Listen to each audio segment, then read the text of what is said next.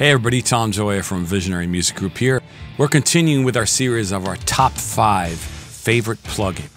Today we're going to talk about our top 5 favorite mix bus plugins. Here we go. Number 1, the Vertigo VSC2. This is a VCA style compressor. Gives you the feeling of the SSL compressor. It's a little less aggressive than that. Sounds great, a little more hi-fi, sort of like if you took the best of the Red Focusrite and the SSL and put them together. The Vertigo VSC2 compressor. Second favorite plugin on our mix bus plugin list, the Greg Wells Mixcentric by Waves.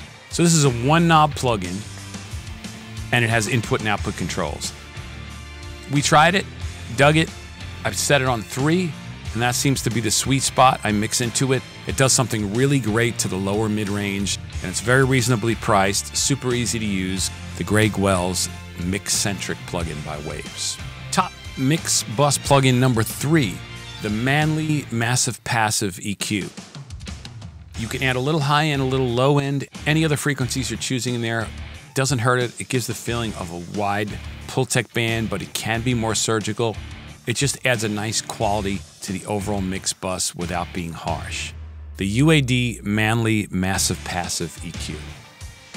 Our number 4 of our top 5 mix bus plugins, the Brainworks Plugin Alliance BX V2 or V3 EQ. What I really like about this EQ is it's a mid-side EQ, so you can fix issues you have on the outsides of the stereo spectrum and things in the center and mono. But my favorite thing about this is the stereo width control.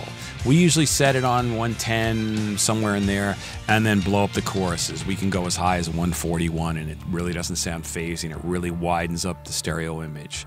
So the Brainworks BX V2 or V3 digital EQ. And our number 5 of our top 5 plugins for our mix bus, the FabFilter Pro L2 limiter.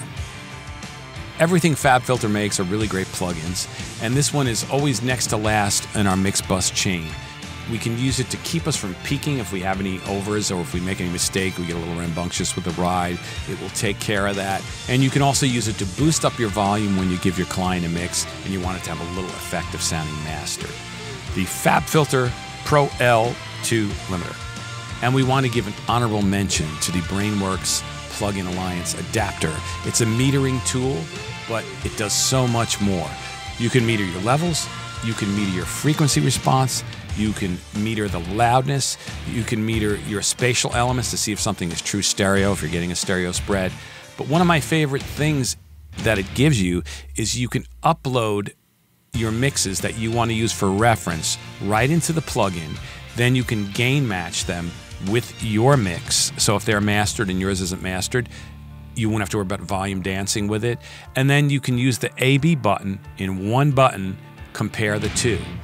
And what's really cool is not only can you compare the two, but you can compare the frequency graphs, you can compare the stereo graphs, all the other things it can do for you metering wise, they can be compared so you can compare your reference to yours on all those levels. So that's our top 5 favorite mix bus plugins. These are just the ones we seem to use every day. So if you have something you dig, please hit us up in the comments. Let us know. If you enjoyed this, please subscribe. We appreciate your support. Hit the like button and definitely ring that notification bell so we can let you know when we have more content like this available. See you on the next video.